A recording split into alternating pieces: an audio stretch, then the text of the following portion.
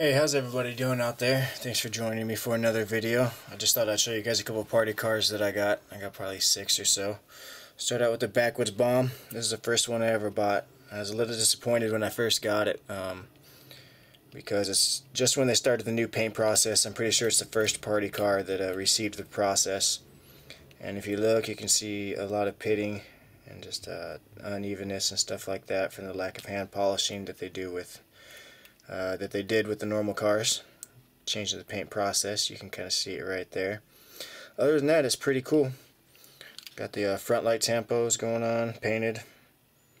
Side markers, bumper lights, all that good stuff.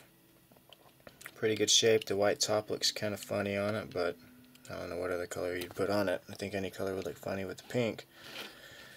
Let's roll it along there. Second car I got was the Hall of Flame. It's kind of an off red. I guess I'd call it maroon. It's definitely the darkest party car that I'm aware of. Going on. There's the back end. It doesn't have a license plate like most other cars do. Most cars have a license plate. This one does not. Roll it around. Just has matching tampos. There's the front.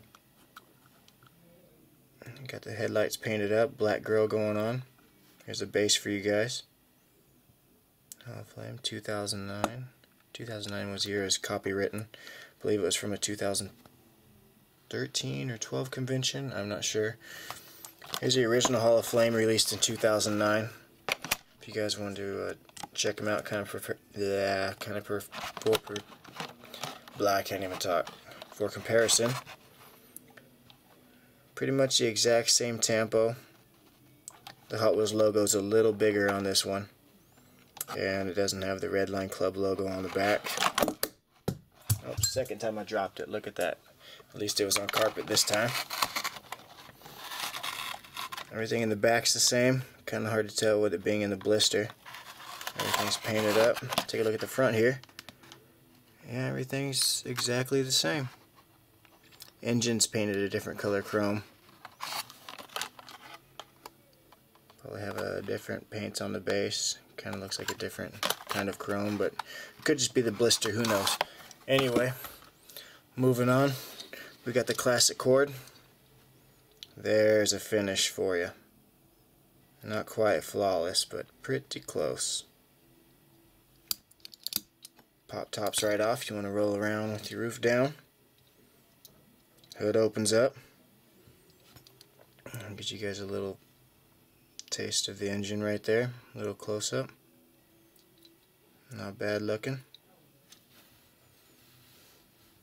See, 06 Nationals. That's what the license plate says anyway. This one almost has an orange finish when you look at it in the light. There's a base, copyright 1970, classic cord 2004. Let's put the top back on and roll her on. Got an Evil Weevil from a local collector, like a Hot Wheels swap meet. He was trying to sell it for a while, so you put it in the box, take it to the swap meet, not sell it, bring it back out. All the handling, it's got some scuffage going on from moving around in the baggie, but that's alright. Got the number 4 on it. Got the logo on the back. Doesn't say where it's from, but it says party car. So it's a nice piece, blue tinted window. Has the opening and closing sunroof. Some have sunroofs, some don't. Here's the Real Riders version to compare it to. Can't remember what series this is from. But you can see the difference in the pinks. Definitely a deeper pink.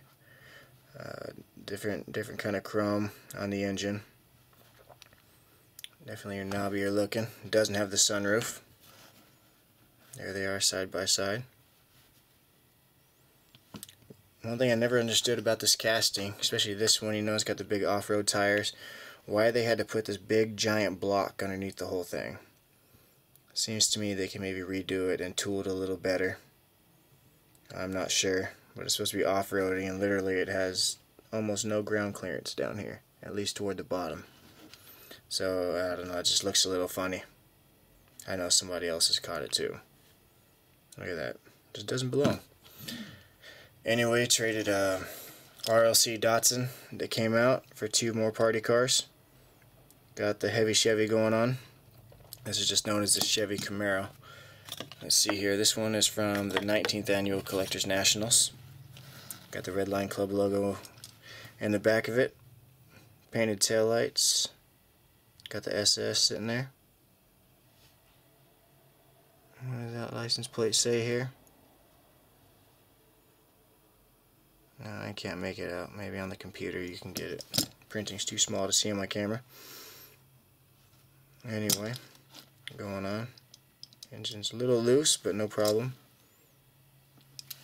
Take a look at the base. This one says 1969. It's been around a while. Move her on out, and last but not least, I got a shiny little Roger Dodger here. It's a real light style pink, kind of the same tone as the Evil Weevil. Little scuffage on the roof, nothing too bad. Pretty sharp looking car. It's got the logo right there. There you see it, Roger Dodger, with the Redline Club logo. Some painted headlights and taillights. Big old beefy motor sticking out of there. And then I have no idea what this stands for. This one is from, let's see here, the 7th Annual Collectors Nationals, Dearborn, Michigan.